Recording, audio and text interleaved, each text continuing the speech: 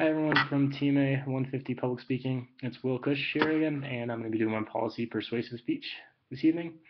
For my persuasive speech topic, I chose something that I heard a lady, Marilyn Pryor, mention one time, and she was someone I observed for my physical therapy observation hours.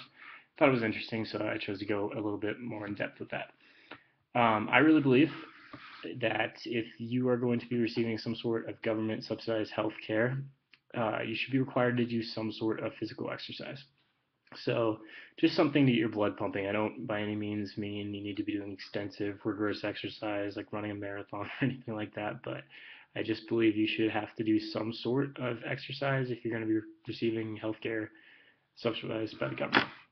Um, I think we all know that there is a definite need for government subsidized healthcare in America. If anyone's ever seen a hospital bill, you know that it is extremely, extremely expensive, and it's unfortunate, but there are huge numbers of people in America that simply can't afford the necessary treatments and procedures that they're going to have done at some point in their lives. And none of us will live very long without having to receive some sort of health care. It's just a fact. Um, Routine exercise is pretty well known to have beneficial effects on one's health. I looked at an article from the Mayo Clinic, and there's a quote that being active boosts one's high density lipoproteins, which is your HDL or your good cholesterol, while decreasing unhealthy triglycerides. So it decreases unwanted pathogens and can increase our good cholesterol. I looked at an article from the Better Health channel. It said that physical activity can improve your health, decrease the risk of certain diseases, and help you recover better from a period of hospitalization or bed rest. And I also looked at an article from Harvard Nutrition that stated that those who do not exercise consistently at all, they run an increased risk of developing a number of chronic diseases, and that includes type 2 diabetes. So I am a certified personal trainer. I grew up in a pretty healthy household. My mom is a dietitian, and my dad's also in the healthcare field, and he's a marathon runner. So we're just about as annoying as you can get on the health front. And as a professional, as a health professional, and as a personal trainer, I would hear people all the time saying that after they exercised, their blood pressure went down. That was probably the number one thing that I would hear, is that they could get off their blood pressure meds, their blood pressure was down consistently when they monitor it. And I'll also just hear that people felt like they regained a sense of increased health, kind of more subjectively, but they felt better.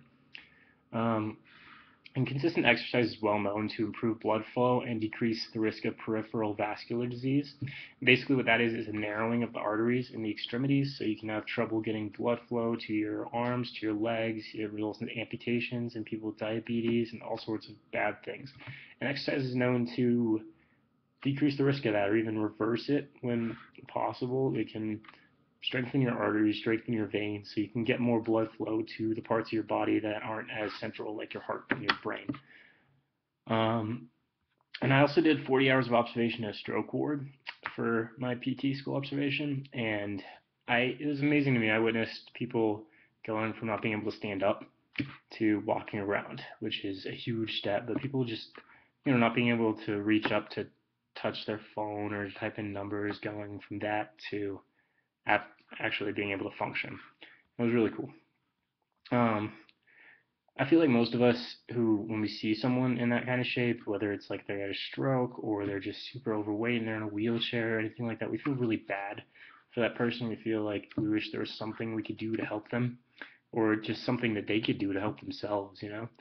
Um, and sometimes it's true, like someone with adult onset diabetes who had a poor diet their whole life.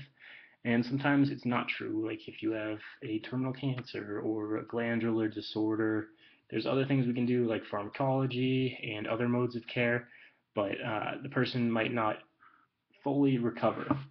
And I recognize that. And I realize that while routine exercise won't alleviate all health ailments, it does have numerous benefits. And I believe those benefits have a good potential at increasing part of a person's health. So even if you are, say, a terminally ill person, you might not fully recover, but I believe that exercise can actually alleviate some of your symptoms and make you feel and be healthier in general. Um, I also know that America spends a lot of money on government subsidized healthcare, and it's my personal belief that if someone is going to receive tax money, government healthcare in any way, then they should kind of be required to do everything in their own power to see that they're also trying to get healthier. I don't think you should just be able to sit on government money coming in and not actually actively try to get better. I think that is huge, because that makes it possible for you to get off the government healthcare faster, makes you live a better life. It increases your chances of that.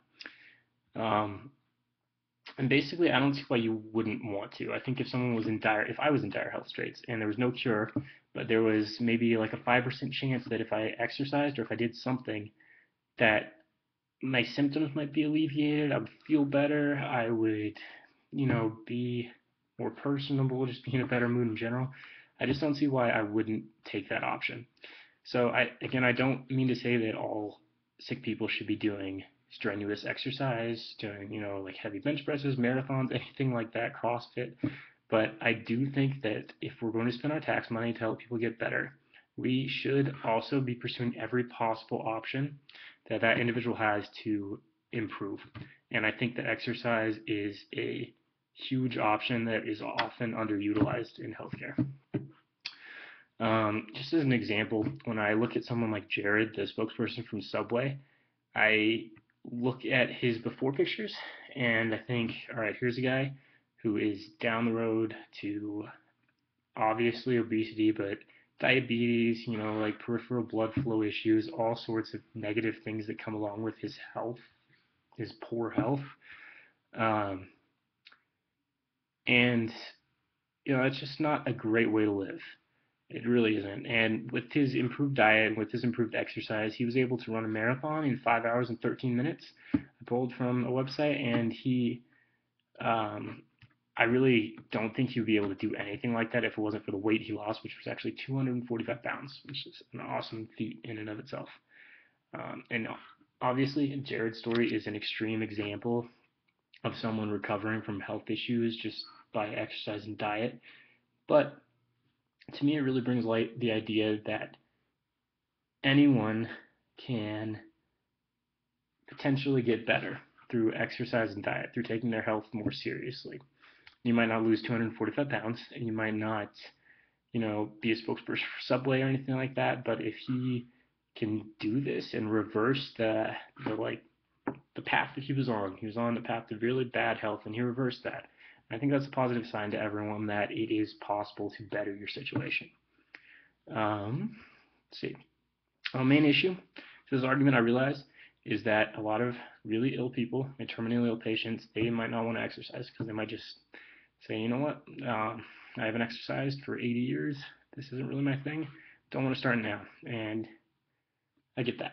However, the duty, I believe, of healthcare professionals, like someone I aspire to be someday, is to provide the best quality of care to individuals who are in need of care. So if someone is paying for their own treatment and they choose to say, you know what, I don't care what the benefits are, I just don't want to exercise, then in my opinion, let them do so. Let them sit on their bed and they can not take my help or anyone else's help for that matter. But my feeling is that if someone is receiving assistance, if you are receiving tax money, if you're receiving government subsidized healthcare, um, you should be required to exercise, because if you do so, you run a greater chance of increasing your current situation, getting better, which is the idea of government subsidized healthcare in the first place. Anyway, that is my speech. Thank you guys.